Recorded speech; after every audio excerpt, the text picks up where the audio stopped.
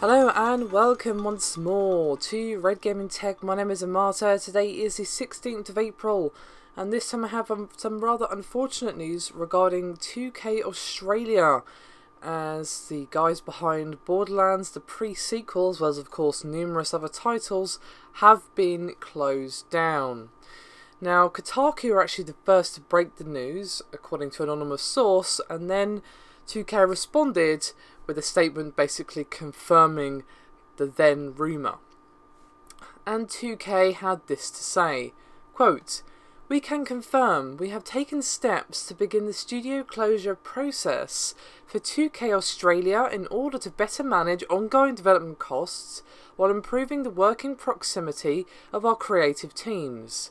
We are very grateful for the team's valuable contributions to numerous 2K projects and are working with affected staff to explore reassignment opportunities where possible." Now obviously this is very sad news for the entire company and obviously everybody working there, but it actually has another downside for the Australian games industry, as 2K Australia was actually the last publisher-backed AAA studio in the country, which is going to be a rather big loss for Australia as a games industry, as you can imagine. Now, in the past, when 2K have let people go or close studios or whatever, they've been pretty good about helping staff find new jobs after closures, say with the Rational games. But obviously, it's a bit tricky to find jobs in Australia, where obviously the gaming industry is perhaps not in its most healthy state. However, the local trade body GDAA, is on the case, and they're basically helping 2K Australia guys find new positions. So always good to see that they're getting a little bit of a helping hand.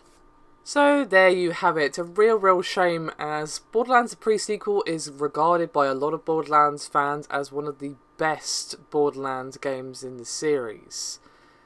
And obviously all that talent that made that game, as well as all the other games it's contributed to, like for example all three Bioshock games, the Bureau, XCOM Declassified and Tribes Vengeance and a few other bits, all that talent is now unfortunately being scattered to the four winds. Now hopefully all the staff affected can actually find new jobs elsewhere.